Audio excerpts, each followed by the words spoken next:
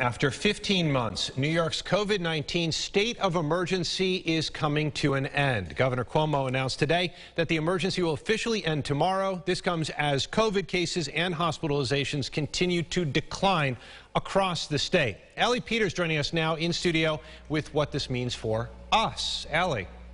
Yeah, a very exciting announcement coming from the governor today. The state of emergency was put into place back in March of 2020, but tomorrow it ends, and the governor says it will not be renewed. So what exactly does this mean? First and foremost, it means COVID cases in New York have decreased a lot. As of today, the statewide 7-day average positivity rate is at 0.36%, and cases have been going down for 79 straight days.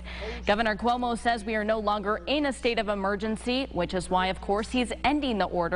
Starting tomorrow, the governor will no longer be able to issue executive orders in areas normally reserved for the legislature.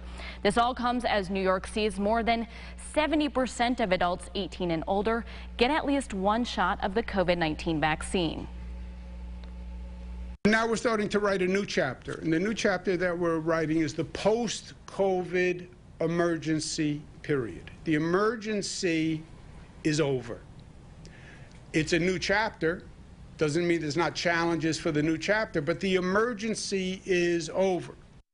Although the state of emergency ends tomorrow, the CDC guidance will still remain, which means unvaccinated individuals should still wear masks indoors, and everyone should continue to wear masks in certain settings like on public transportation and in nursing homes. Live in studio, Allie Peters, News 8.